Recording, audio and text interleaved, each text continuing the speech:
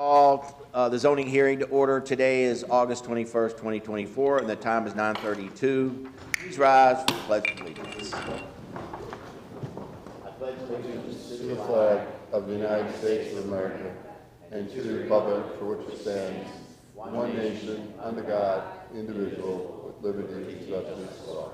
All right, please be seated. All right, we have 4 items on the agenda today. I'd like to recognize our zoning staff to introduce the first case.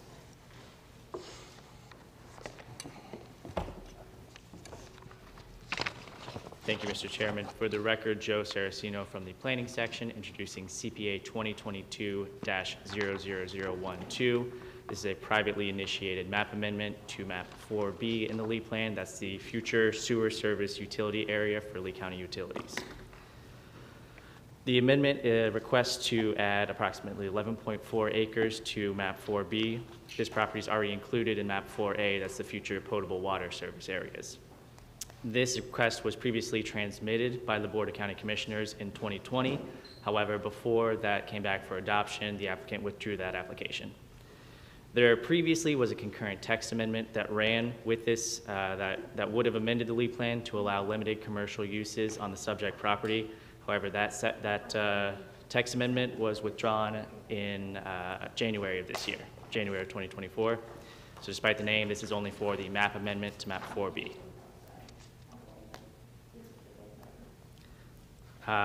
This parcel is on the eastern boundary of the Corkscrew Shores subdivision, which is on map 4B, and map 4B resumes, as you'll see up there, about 1.5 miles east to serve the Place subdivision. There's a industrial plan development for mining to the north, and to the south and the east are conservation lands owned by South Florida Water Management District and Lee County. The applicant held an advertised public meeting on February 15th, 2024, consistent with Objective 17.3. Utilities usage enhances groundwater protection, consistent with Objective 33.1. Consistent with Goal 5, this helps promote the availability of sewer service throughout Lee County. Excuse me, Goal 56, not Goal 5. Sorry about that. This property is located within a 1-year well field protection zone per map 4C of the Lee Plan, and use of utilities here is consistent with Objective 63.1. This amendment is consistent with the surrounding properties. Lee County Utilities has capacity to serve the subject property, and level of availability of other public services will be analyzed in future submittals. The amendment is consistent with the Lee Plan. Staff and the LPA both recommend that the board transmit the proposed amendment. And staff is available for any questions. All right, does the board have any questions for staff at this time? No. Seeing none. Do I call for an applicant at this time? You want to make a presentation? Yep, come on up. Yes, good morning, Mr. Chairman, Commissioners. For your record, my name is Richard Aiken. I represent the applicant in this matter, which is Small Brothers. I do have a brief presentation here I'll give to you. I will make it brief, as I think Mr. Saraceno was quite thorough in his presentation. I do have with me here Margaret Emblich, who's the project planner, and Bruce Lampett, who's with Small Brothers, if you have any questions of them. Mr. Saraceno already showed you the location of the property. You can see it's outlined right there. It's at the corner of Alico Road and Corkscrew Road. It's just to the east of Corkscrew Shores, and Wild Blue's on the other side of Corkscrew, just to the west. The request is very simple, as Mr. Saraceno said. All we're asking is to amend the Lee County Utilities Future Sewer Service Area map, which is map 4B, to place the property on it. That's it. We're not asking for any other map or text amendments as part of this application. The property is already located within the future water service area. Staff recommended transmittal, and the LPA voted 5-0 to recommend transmittal as well. I did want to give you just a little bit of history on the property. The property's currently got a community commercial zoning on it. It's had that since 1982. It also has, as part of that zoning, a variance that was approved to permit an on-site sewage treatment plant. So one of the benefits of this map amendment to add it to the future sewer service area map is to get rid of that potential, get rid of the potential for sewage, which is consistent with the Lee Plan. Lee Plan Goal 56 seeks to provide sanitary sewer service throughout Lee County, so adding this to the future sewer service area map would further that goal. There's also Objective 33.1, which promotes the protection of groundwater within Southeast Lee County. We believe that it would further that objective by, again, eliminating the potential for this to be have septic or an on-site package plant.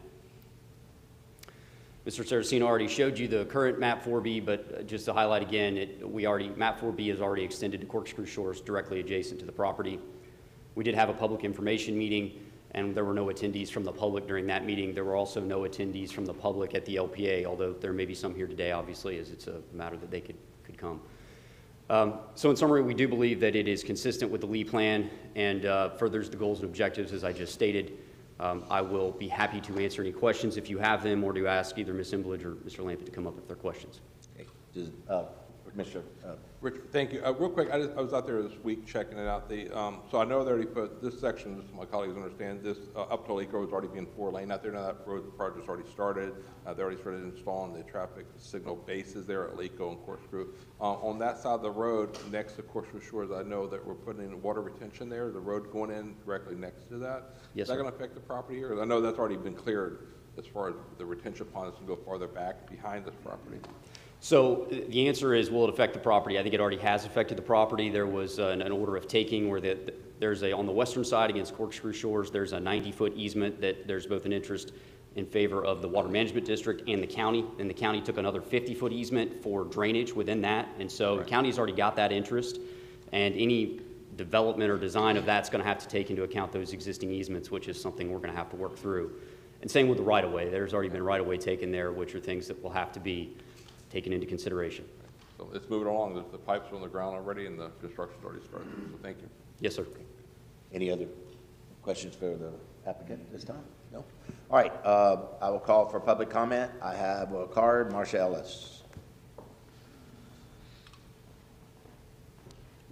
Thank you. Yes, Marcia Ellis for the record. I spoke originally on the Small Brothers CPA that rolled through and was withdrawn because there's been a hydrologic study across the street from this property. 20% of our water exits from my neighborhood through the Youngquist property, and there's been discussion of maintaining a hydrologic connection because we get underwater. If you drive out there right now, you're going to see that our ditches are full, our ponds are overflowing.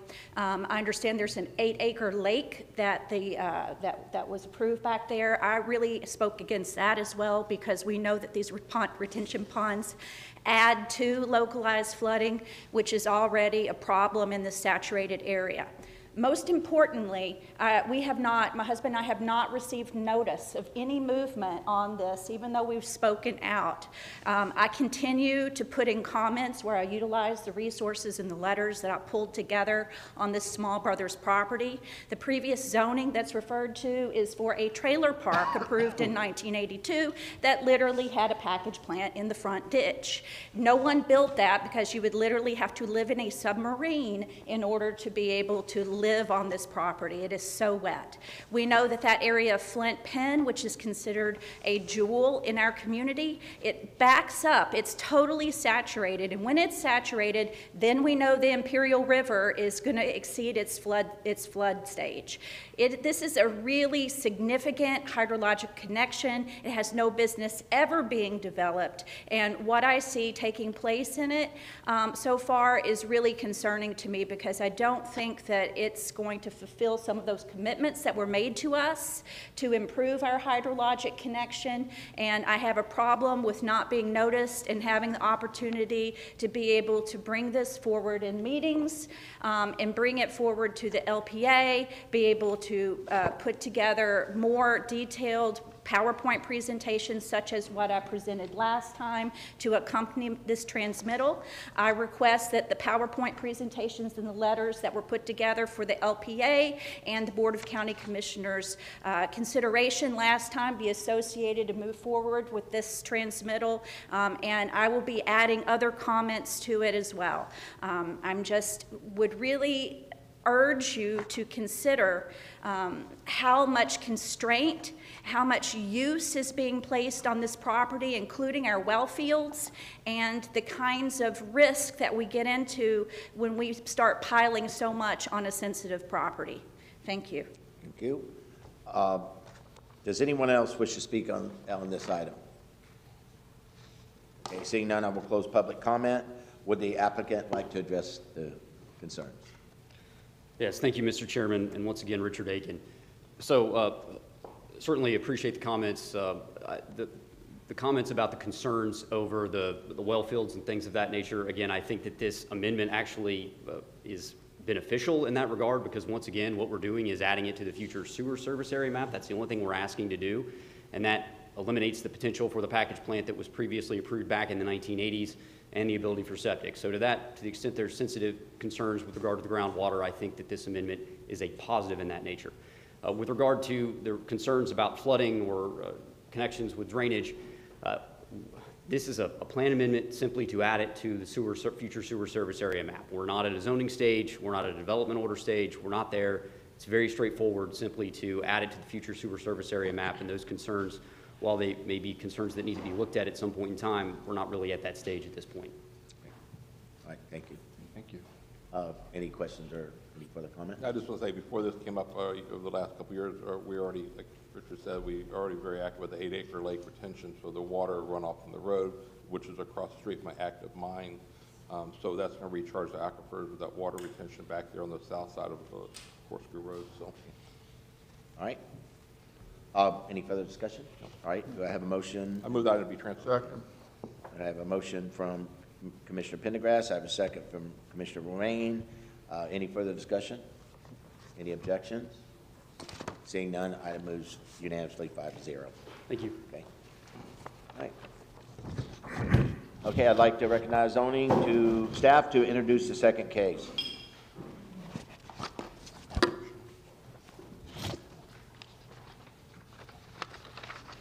Good morning, Commissioners. For the record, I'm Adam Mendez. I'm a senior planner at the Community Development Zoning Section. The next case before you is in reference to DCI 2023, number 34, Alva Trading Post. The subject property is approximately 2 acres in size. It's on the south side of Palm Beach Boulevard at its intersection with Stiles Road. You can see from this aerial, the property abuts the Alva Fire Station directly to the south, a Dollar General to the west, and across Stiles Road is an auto upholstery business. The subject property is located in the Urban Community Future Land Use category and is also located in the Alva Mixed Use Overlay. The subject property is currently zoned commercial along its Palm Beach frontage where the building currently exists. The remainder of the property is zoned agricultural, is in that dark green shade south of the commercial building on the property. The request before you is to rezone the property from its commercial C1A zoning designation and agricultural zoning designation to CPD to permit a maximum intensity of 7,000 square feet. Of that, there is some outdoor seating area to retain and renovate the existing building along the Palm Beach frontage. The applicant has indicated the immediate use of the property, or the intended immediate use of the property, is a retail brewery. However, there are some contingency uses such as retail, office, and business services that may occupy that space. The increased depth of the property is primarily utilized by extended parking. You can see that parking along Palm Beach Boulevard is retained by some deviations of approval in the recommendation before you. The hearing examiner's recommendation is of approval, subject to conditions. There were no participants of record on this case, and staff and the applicant are available for any questions. All right. Any questions for staff at this time? No? All right. Would the applicant like to make a presentation? Good morning, Commissioners. Al Quattrone with Quattrone Associates. I don't have a presentation, but I'm available to answer any questions. All right. Board have any questions for the applicant? No? All right, thank you. All right. Thank you. There are no participants of record. So I'd like to make a motion to approve the item. Second. Okay. We have a motion to approve from Commissioner Greenwell and a second from Commissioner Pendergrass. Any further discussion? Seeing none, I will, any objections? No objections? 5-0 unanimous. Thank you. Okay. Good morning. Dirk Danley from Lee County Zoning. The next case before you today is DCI 2350. The request is to amend an existing RPD CPD, specifically 38 acres of that RPD CPD, to replace 238 dwelling units and 50,000 square feet of commercial uses with 360 multiple family dwelling units with a maximum height of 60 feet. Before you on the screen today is a master concept plan alternate being considered by the request today. And the recommendation from the hearing examiner was approval with conditions. There were 2 participants of record, and staff and the applicant are here with any questions you may have. Any questions for staff at this time? Okay, would the applicant like to make a presentation? Good morning, Commissioners. Stacy Ellis Hewitt with Atwell representing the applicant. I do have the applicant representatives here with me as well. And we don't have a presentation, but are here for questions and also to respond to anything from the public. Any questions for the applicant at this time? All right, okay. All right, thank you. Thank you. I do have, there were 2, I have a card also. Okay, Brian Vedalaro for public comment.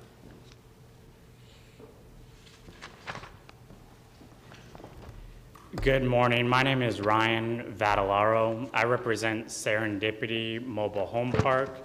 Serendipity is a mobile home park that is adjacent to the subject parcel to the north. My client has an issue with the current plan as it appears before you. My client noted that there was no physical barrier between this new development and their mobile home park, and that's a concern for them. They feel that there should be a fence or a wall or some other form of barrier that is customary for this type of development.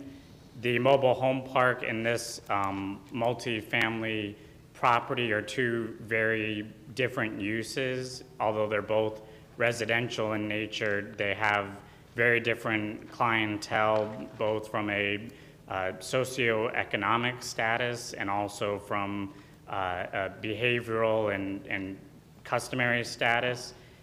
The plan before you has a large retention pond, and that satisfied one of Serendipity's concerns about the drainage.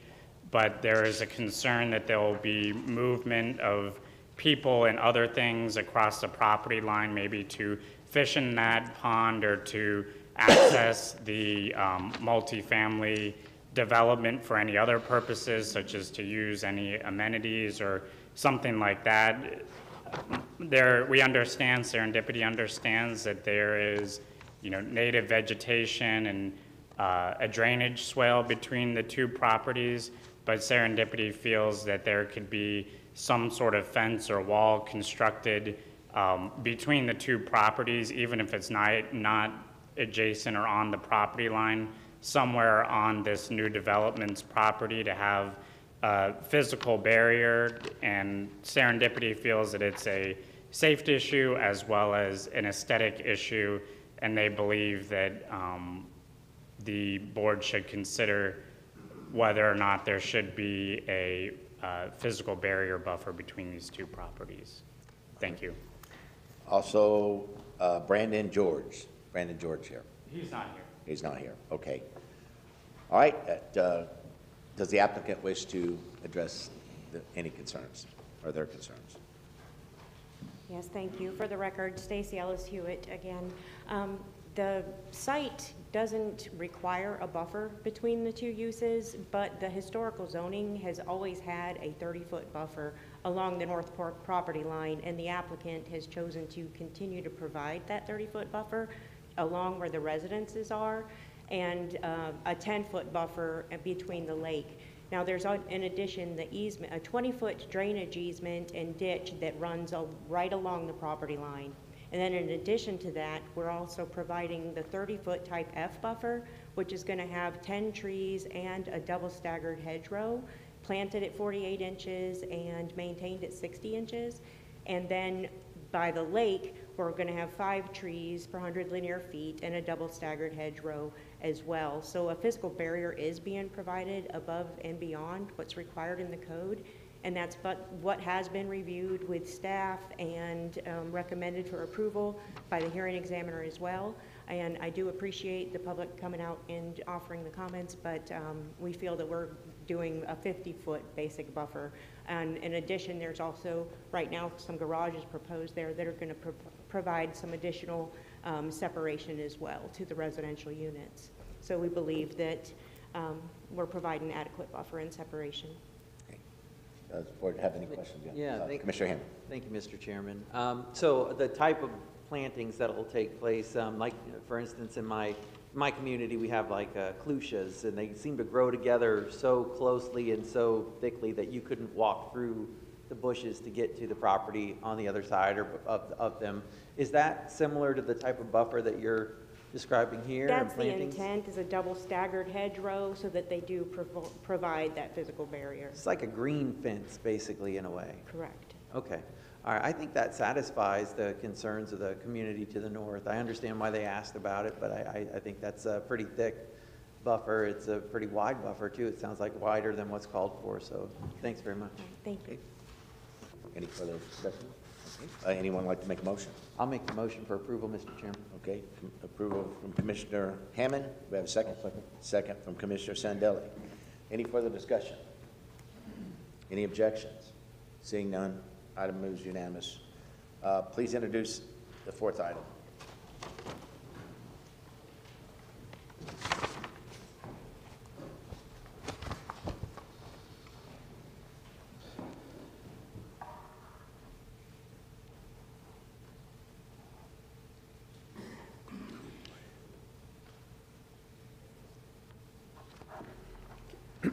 Good morning.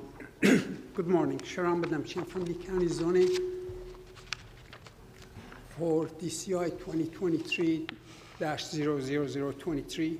This is an approved plan development, and they are requesting to amend the master concept plan and the schedule of uses.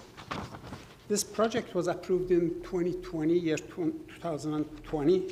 for 75 residential units, a marina, and 30,000 square feet of commercial. The request today is they have 6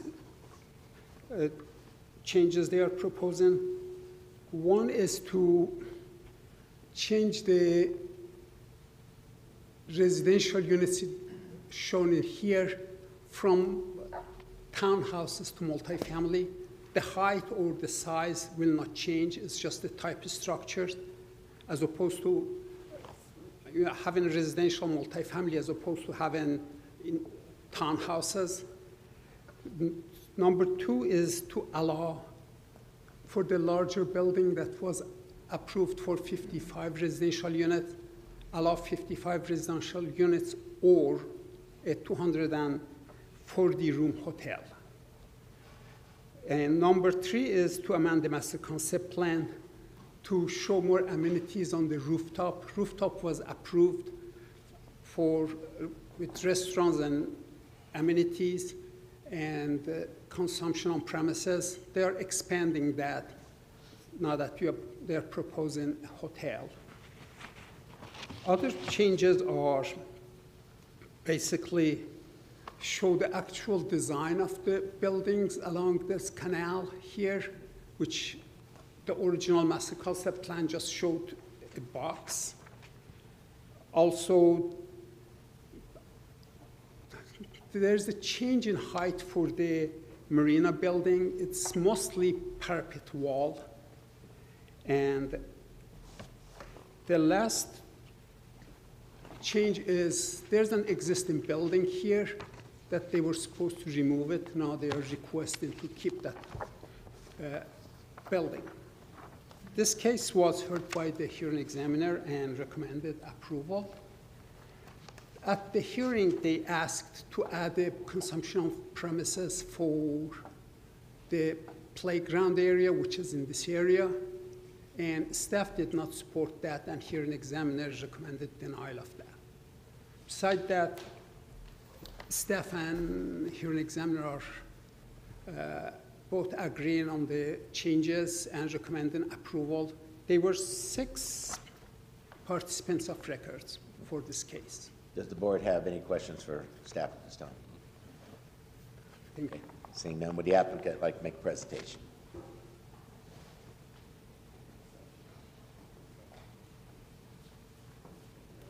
Morning. For the record, James Anking Engineering. This is a case that's been around since 2016. Some of the commissioners are familiar with the history behind it. It is an approved case, and as Sharam said, we just asked for some changes. Fill it a townhome is we're making them flats instead of vertical, better for the market. The big change was to transition 55 of the approved residents to 240 rooms, which is similar. Ted Tresh is here on the traffic. It's a little increase, but it's not a major increase. It's just kind of the transition.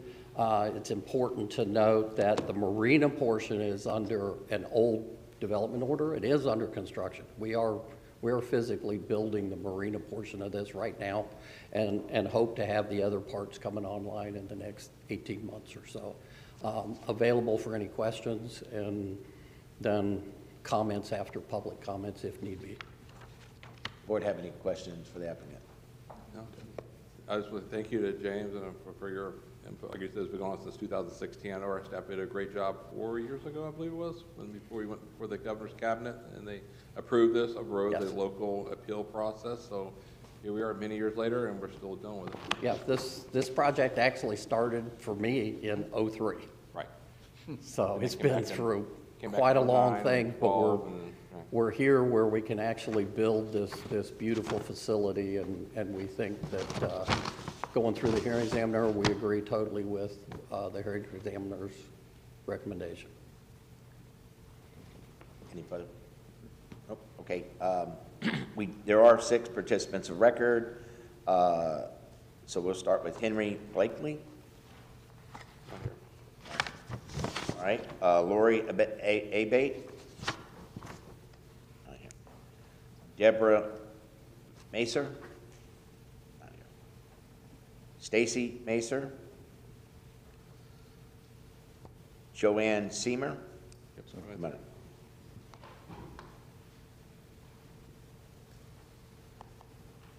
Morning, Joanne. Morning. My name is Joanne Semmer. I'm a neighbor across the street from this project, but also chairman of the San Carlos Island Community Redevelopment Corporation, and also program manager for Waterfront Florida with the state of Florida. I worked on this project with Jim Inc. at the very beginning for the marina, and we did a great job on that. But when they came back for this project, it's not compatible with community. It's a bad project. There's a lot of wrong information that's been given out by staff and the county attorney's office. We took it all the way to the administrative law judge in Tallahassee, and we had 2 zoning hearings where they denied it, and the administrative law judge denied it. But the governor and the cabinet overturned the judge's decision. They cannot meet hurricane evacuation. It's an ugly project. If you've seen the pictures, it's very ugly, and I'm going to have to sit and look at it where I live. There's a lot more problems, but I can't speak to them right now, but you'll be hearing from me later. Do you know that they're going to bring over 3,000 car trips a day to San Carlos Boulevard? That's their traffic engineer. Main Street is a 2-lane dead-end road. And it is not consistent with the LEED plan. We can ask Mr. Inc., part of it's in a water-dependent overlay zone where the multifamily units are. I'm just so frustrated with staff.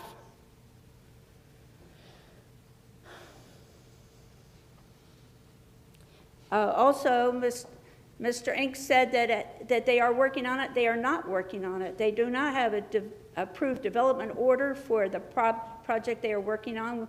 They've been tearing up the whole bottom and up at the northwest corner. That has nothing to do with the marina. I worked on the marina. I helped design the marina. I helped permit the marina in 2008. I went and filed a code enforcement violation, and the staff did not want to take my violation until I got an attorney on the phone. And then finally she wrote it up, but she told me it won't do you any good.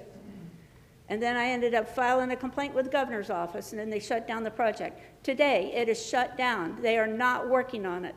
They have not been working on it. They were dewatering nasty, nasty water into the canal with no DEP permits. And then when we brought that to light, they stopped that. And they actually dug the pipes out of the ground where they were dewatering. Mr. Inc. said that they just closed off the outflow. But I have pictures. I have pictures. Thank you, ma'am. Your time's up. Well, I just want to know, is there any accountability Not with a Lee question and County answer. Thank you, ma'am. Attorney's Office and staff? Thank you. And Next also, up. I cannot understand Sharam. I'm going to need somebody to sit with Thank me you, and tell ma'am. me what he's saying. Your time is Thank up. you. Thank you. Nicholas White. Right here. Okay, not here. Does the applicant wish to address the concerns presented today? Come on up. For the record, Jim Enck again, I'm going to try to bring it back to reality and address just a couple of the comments. We're presently today not working because we've been putting in the auger cast piles and we're in testing, and we'll go back to working under the permits. We do have an active development order. It's on the file. I don't remember the exact name. I think it's DOS 2016-00154 that we're working under. County is very good. If we were out there with big cranes putting in 60-foot piles with no permit, I think we would have code enforcement visiting us. And as far as the other comments, I don't understand them and have no comment. All right, this time, the board have any questions or comments? Okay, no further discussion. Do we have a motion? I'll move approval of the hearing examiner's recommendation, Mr. Chairman. Okay. Commissioner Hammond? I'll second. Okay, we have a motion to approve from Commissioner Hammond, a second from Commissioner Sandelli. Any further discussion? Any objections? Seeing none, item moves unanimously. I see no other business in front of us. We are adjourned.